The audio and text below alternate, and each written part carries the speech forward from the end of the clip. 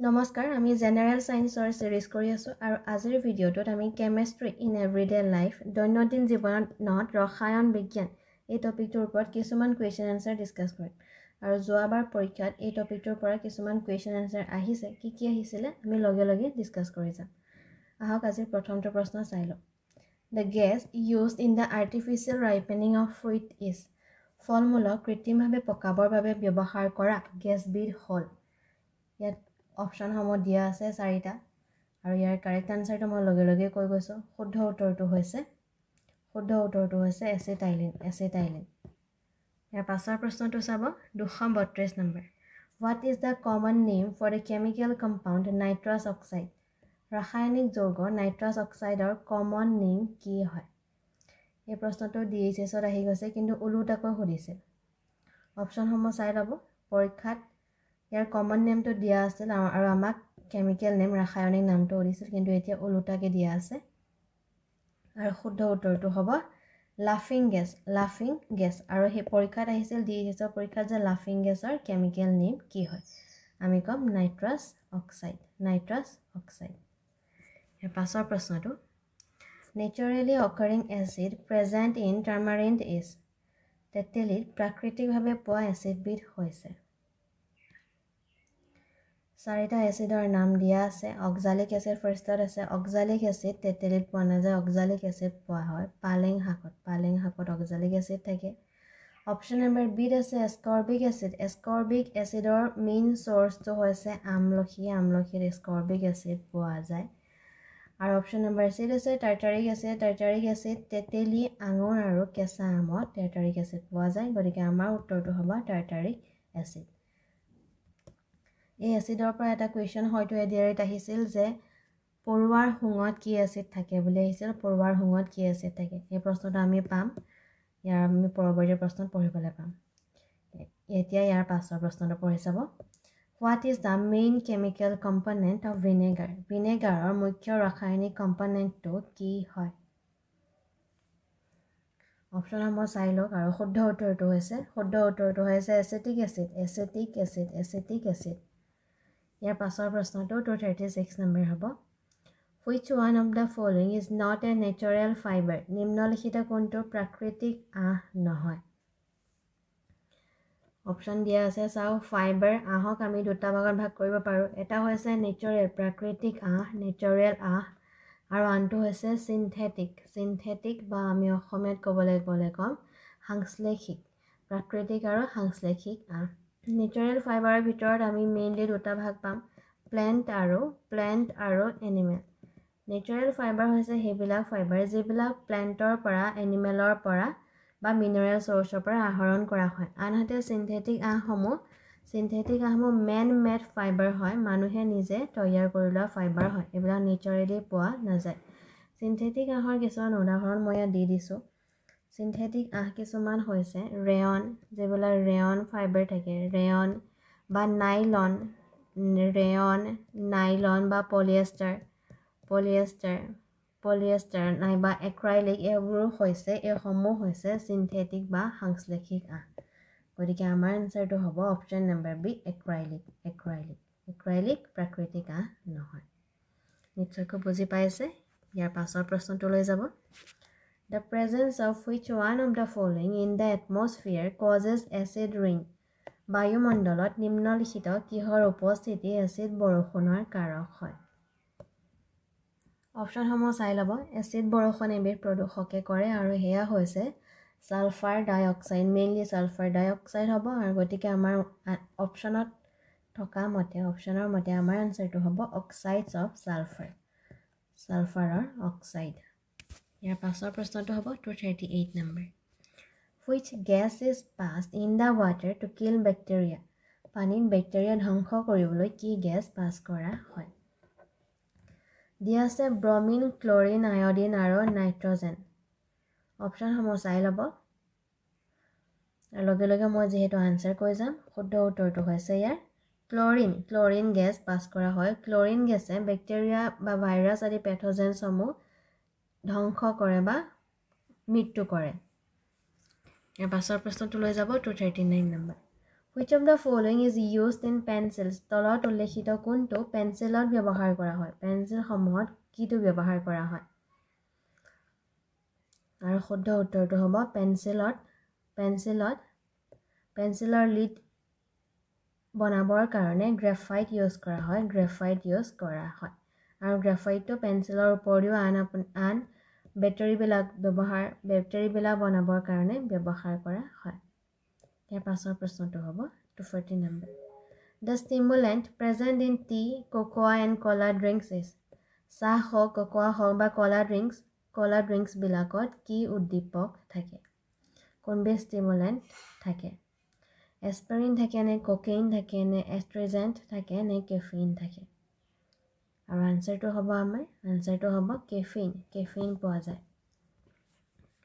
ইয়াৰ পাছৰ প্ৰশ্নটো The coating on modern non-stick cookware and electric iron is of? আধুনিক non-stick ৰন্ধন বাচন বৰ্তন আৰু বৈদ্যুতিক আইৰণত কিহৰ প্ৰলেপ থাকে? এই প্ৰশ্নটো আহিছে আৰু আপোনালোকে সায়েন্সৰ যি কুৱেশ্যন আহিছিল সেইসমূহ মই ইতিমধ্যে আপোনালোকৰ সৈতে ডিসকাস কৰিছোঁ। যদি এই ভিডিঅ'টো চোৱা নাই এবাৰ চাব। আমি আৰম্ভণিতে ডিসকাস কৰিছোঁ যে সায়েন্সৰ পৰা কি ধৰণৰ কুৱেশ্যন আহিছিল। প্ৰিভিয়াছ ইয়াৰ বুলি ফল্ডাৰ এটা বনোৱা আছে, আপোনালোকে এবাৰ চেক কৰিব। আৰু ইয়াৰ শুদ্ধ উত্তৰটো হ'ল যে নন ষ্টিক বাচন বৰ্তন থাকে তাত টেফলনৰ প্ৰলেপ দিয়া থাকে, টেফলন। ইয়াৰ পাছৰ প্ৰশ্নটো চাব। Which organism produces vermicompost? কেঁচু সাৰ কোন প্ৰাণীয়ে উৎপন্ন কৰে? এই প্ৰশ্নটো আহিছে। অপশ্যনসমূহ চাই লোৱা। ভাৰ্মিকম্পোষ্ট কোনে কৰে? ভাৰ্মিকম্পোষ্ট আৰ্থ ফৰ্মে কৰে, কেঁচুৱে কৰে। অপশ্যন নম্বৰ বি হ'ব শুদ্ধ উত্তৰ। ইয়াৰ পাছৰ প্ৰশ্নটো হ'ব The pH value of pure water is? বিশুদ্ধ পানীৰ pHৰ মান কি হয়? অপশ্যনসমূহ চাই লওক। আৰু শুদ্ধ উত্তৰটো হৈছে পিয়ৰ ৱাটাৰৰ pH ভ্যালুটো হৈছে 7।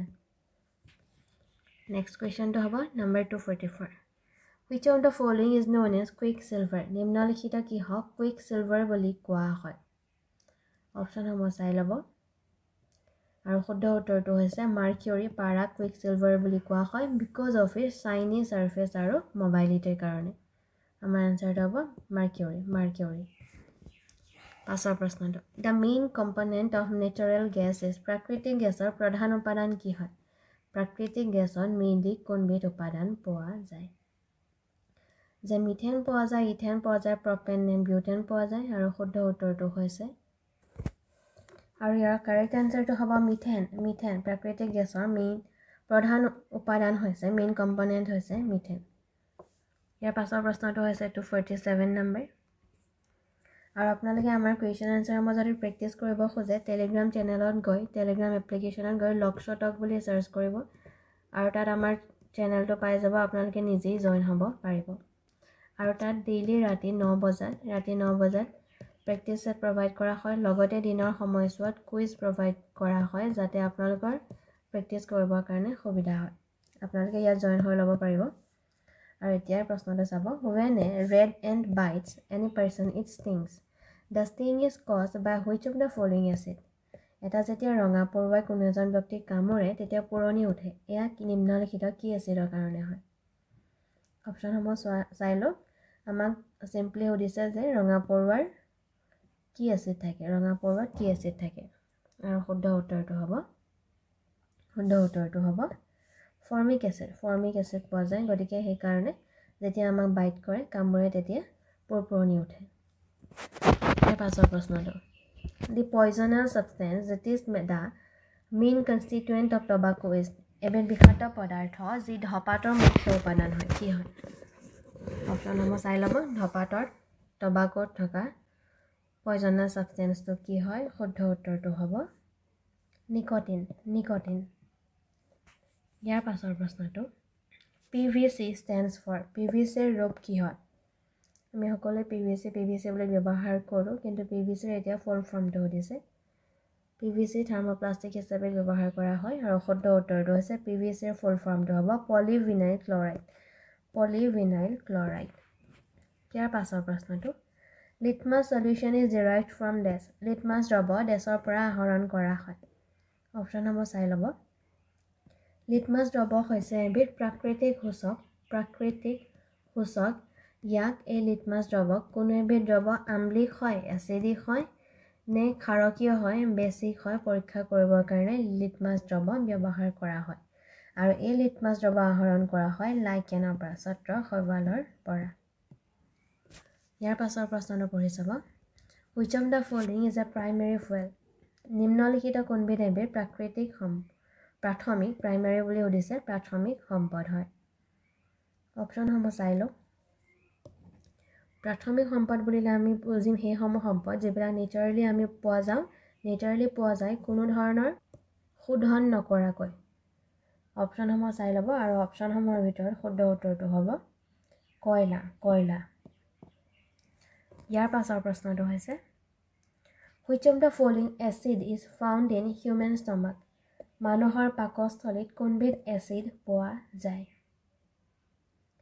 এইটো আমি আগৰ ভিডিঅ'টো পঢ়িছো হিউম্যান বডিৰ বিষয়ে ডিসকাস কৰোঁতে আমি পঢ়িছো এইবিধ এচিডে আমাৰ ডাইজেশন কৰাত হজম প্ৰক্ৰিয়াত সহায় কৰে আৰু শুদ্ধ উত্তৰটো হ'ব হাইড্ৰক্লৰিক এচিড কেতিয়াবা ইয়াৰ সিম্বল দিয়া থাকিব পাৰে তেতিয়া এইটো হ'ব হাইড্ৰক্লৰিক এচিডৰ সিম্বল হৈছে HCl ইয়াৰ পাছৰ প্ৰশ্নটো brush is an alloy of পিতল কিহৰ সংকৰণ হয় আৰু শুদ্ধ উত্তৰটো হৈছে brush is an alloy of copper and zinc তাম আৰু দস্তাৰ পাছৰ প্ৰশ্নটো The matter used for making the nib of a fountain pen fountain কলমৰ নিব বনাবৰ বাবে কি ব্যৱহাৰ কৰে শুদ্ধ উত্তৰটো হ'ব অসমিয়াম অপচন নম্বৰ C হ'ব correct answer next কোৱেশ্চনটো Plaster of Paris is made from Plaster of Paris বনোৱা হয় কৰ পৰা বনোৱা হয় আৰু শুদ্ধ উত্তৰটো হ'ব জিপসাম